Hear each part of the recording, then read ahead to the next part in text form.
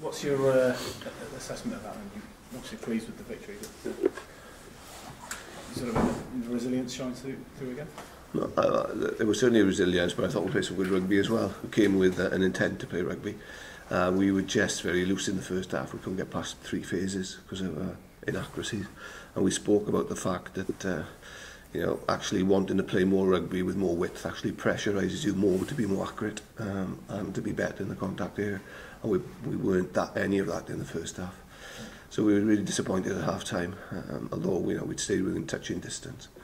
But then we showed our mettle in the second half, and we weren't fazed by the fact that they scored a couple of good tries themselves early on, and that's important, to ride those knocks and come back strongly, and we did, and we played some good stuff, I thought, to be able to bring ourselves back into the game.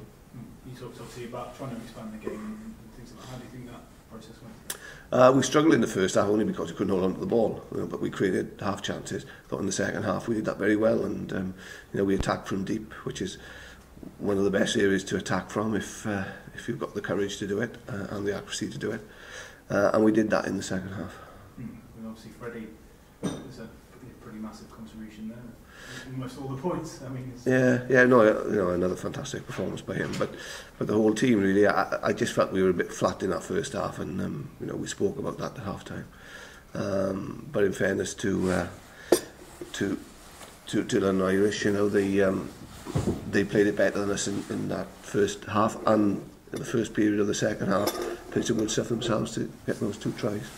But this Gloucester side shows a lot of resilience and grit, and it showed it once again, but not really through, or not always just through our ability to stay in games, our ability to score points this time. So I was really pleased with that. A classic game of 2 halves, I suppose. How do you think Freddie went as well?